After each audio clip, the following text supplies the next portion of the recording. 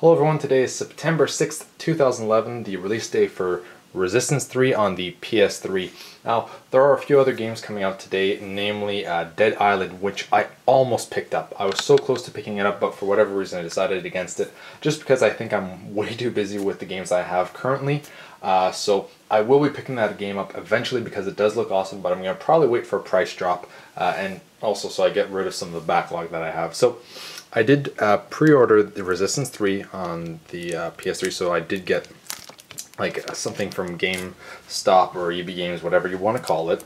So I'll show you what it looks like with the thing that they taped onto it. It's just an extra thing so that I can start off with pre-order now and receive the multiplayer booster level 5. So instead of starting at level 1, I can start at level 5 right away. I don't think I'm going to be using it, but you know, I could. If I really see that, you know, level 1 really sucks, then maybe I'll use this code, but most chances are I won't be. So let's take that off for now.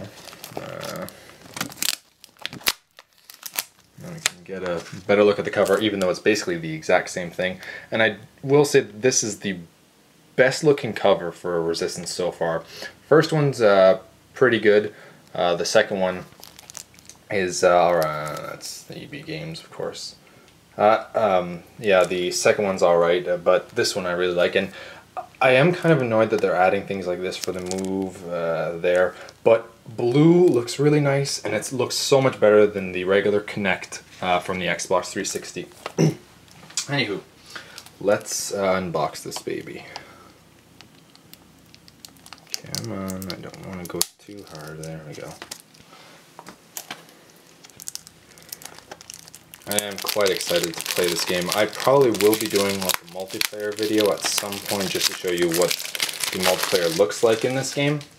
Maybe either the 7th or the 8th.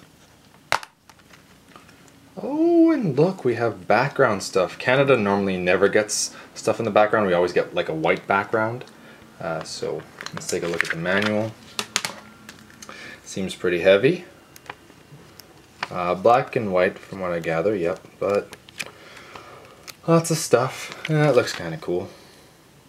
Ooh, the DLC pack, survival pack, cool, and the French version, yeah.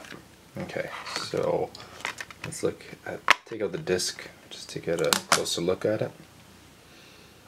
There you go.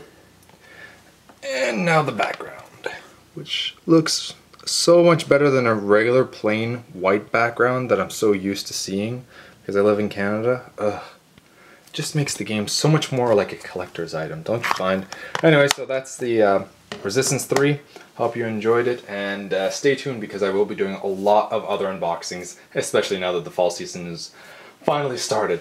Bye bye everyone.